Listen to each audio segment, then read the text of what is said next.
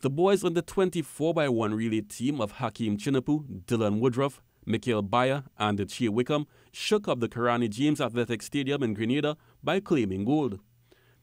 And for Mikhail Byer and his teammates, it was something special. It meant a lot for me. It meant a lot to represent my country out there and put on a show. It's been 19 years since we have actually won the title. I don't think I was alive when we won the title, but we came out here and we put in the work.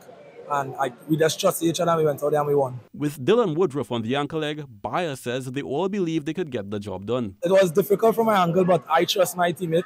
I can trust my teammate, and I knew he had won.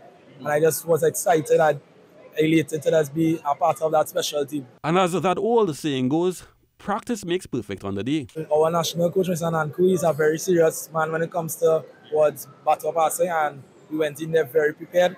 And I think that is what helped us overcame the Jamaicans in the end. Now let's have a look back at that gold medal winning performance.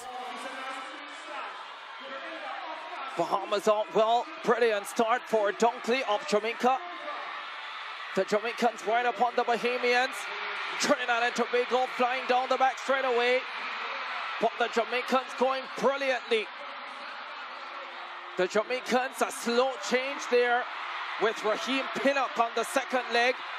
Trinidad and Tobago, Grenada in a medal position. Bahamas there as well. This is a fine race that's on. Romaldo Smythe has the baton for Jamaica. This is going to be a close one. Trinidad and Tobago on the outside. The Trinidadians try to defeat the Jamaicans. The upset created. Kent Fuentes, TTT Sports. The Jamaicans deny the sweep by Trinidad and Tobago.